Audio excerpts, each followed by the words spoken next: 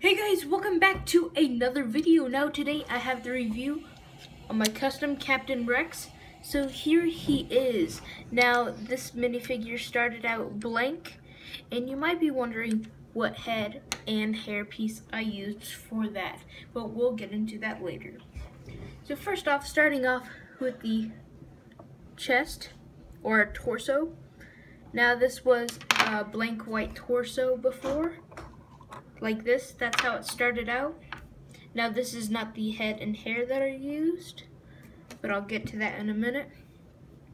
So I painted all the detail right there, and I put on the 6 pieces of plastic. Now if I just take off his head real quick. Now one thing that I like about this is that the pauldron is removable. So I added that.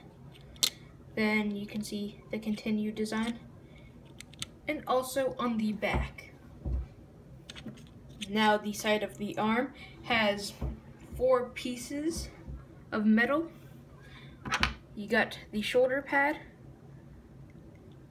I can't remember what this piece of metal or armor is on the clone trooper, but you have this armor and the wrist armor. You also have the elbow pad and the hand pad. And then on the side it's exactly the same, only this time I added a little piece of plastic that I put a yellow, green, red, and blue dot. Now he has a piece of fabric for the comma that I just glued onto the side and the back and painted a blue trim. The front has some fabric, some knee pads, and black paint right here to show the undersuit and this middle piece. Now the head that I used for this minifigure is a Chirrut Imwe head. Now I was low on heads and I thought that this would look good, so I painted on a beard and painted the black and white for the eyes.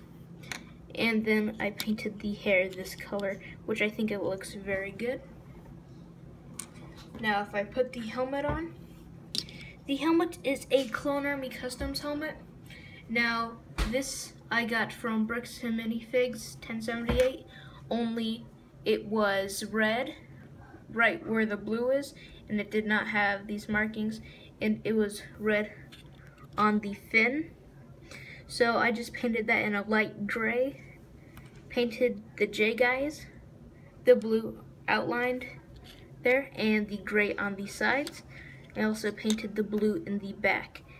Now he does have a movable and removable rangefinder that I made on my own with a toothpick, piece of metal, a paper clip, and a piece of plastic.